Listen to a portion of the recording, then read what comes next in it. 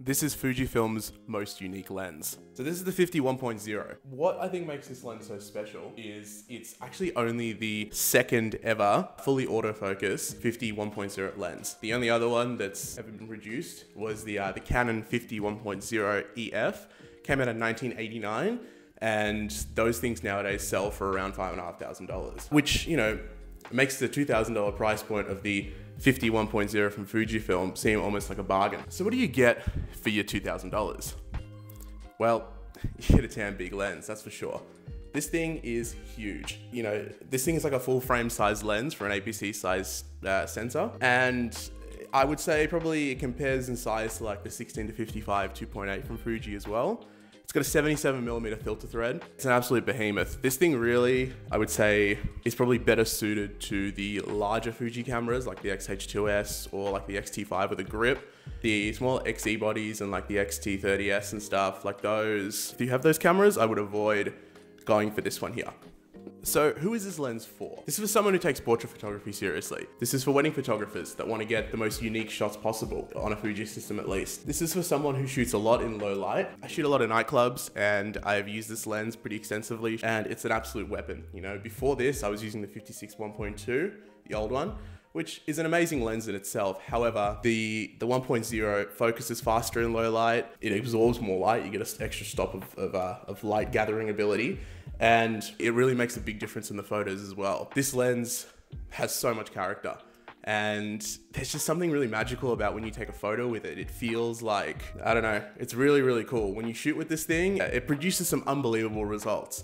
And it's not hard to get really, really cool looking images out of this lens. And yeah, you know, if you're somebody that does this for a living and you love shooting Fujifilm and you just want the best that they have to offer in terms of the portrait lens space, I would say the 50-1.0 is definitely the lens for you. And who is this lens not for? I think if you're on a budget, this lens is definitely not for you. $2,000, brand new. You can find them used for a little bit cheaper. I got this one for about $1,500 Australian on the secondhand market, and I'm very happy with that price. But you know, it is by no means a cheap lens. However, if you do compare it to like the Canon EF 50-1.0 at $5,500, or if you look at the non-autofocusing manual 50mm lenses with this kind of aperture, namely like the Leica Noctilux, the 50-1.0 Noctilux, or even the 0.95 Noctilux, which is a little bit brighter than this, but still manual focus, those lenses are north of $8,000 to $10,000. I know the 0.95 is closer to $13,000 last I checked. Another reason you might sort of want to avoid something like this is because you value small lenses. You want a compact system, you don't want anything huge. This is gigantic for a Fuji system. I know when I initially bought into Fuji in 2019, I had an XE3, and that was just to try and, I was shooting Canon professionally at the time, and I loved the small nature of the Fuji. I loved bringing it with me everywhere. I loved shooting with it. I had a 23f2, and that's a tiny, awesome lens, at the 50f2 as well. That was great. But this lens is sort of the opposite of all of that. I mean, this thing is massive, and it really reminds me, I mean, it's got the same filter thread as my old Canon lenses did, the old full frame ones. It's interesting because, yeah, it's so big. You know, especially when the 56-1.2 is, I mean, 85% of this lens, right? It's pretty damn close.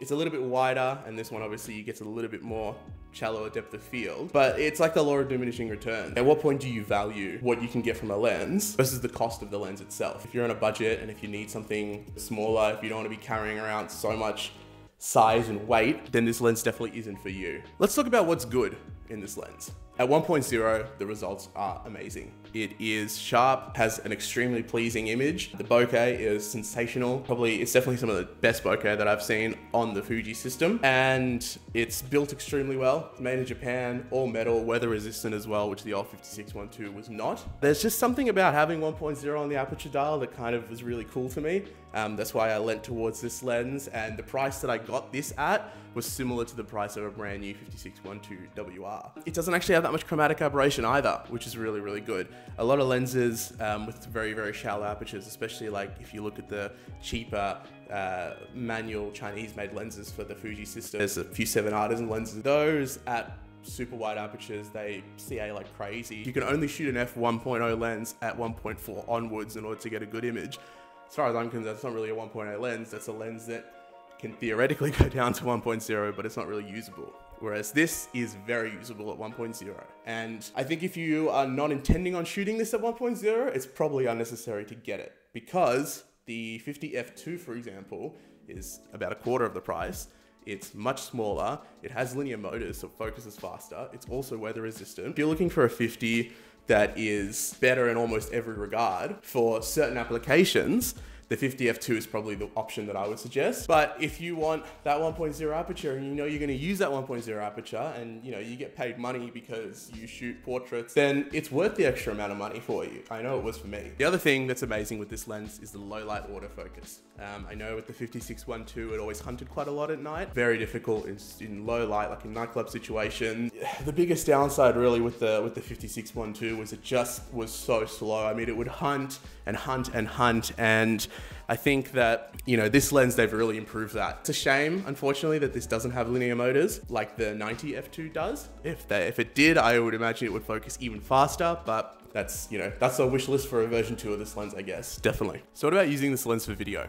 Well, I'm actually using it for video right now. As you can see, the focal length is quite a lot longer than my 18-1.4 that I had on there before. And I think that it's interesting because this is at 1.0 right now. You really do need a variable ND filter in order to be able to shoot video at all with this thing, because, you know, especially if you're shooting an f-log to 1250 base ISO, I mean, yeah, it's going to be impossible to get anything to be exposed properly without a variable ND filter.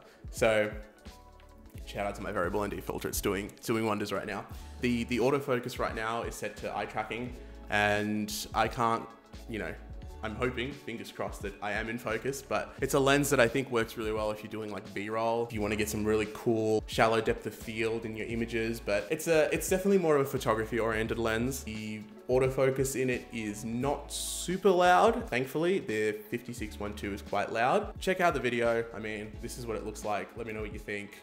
And yeah, as well, when you're using this as a portrait lens, you have to remember one thing too, because I've seen a lot of reports online of people saying that this lens isn't very sharp, people saying that this lens, you know, at wide open, it has issues. I mean, it might depend on the copy of the lens that you get. I think I got pretty lucky because mine at 1.0 is plenty sharp enough, it's got enough character, and it's absolutely stunning. I think if you do have to understand as well that 1.0 is a remarkably shallow depth of field. So the fact that this lens can even nail focus as well as it does, and I know I haven't really tried it on any of the older Fuji bodies, but on the X-H2S and on the X-T5, the autofocus performance with eye detect is pretty decent. I think the X-H2S nails it a little bit better, but the X-T5 is not bad too. And this lens has absolutely no issues resolving the 40 megapixels of the X-T5 as well. Obviously, you'd hope so for the price.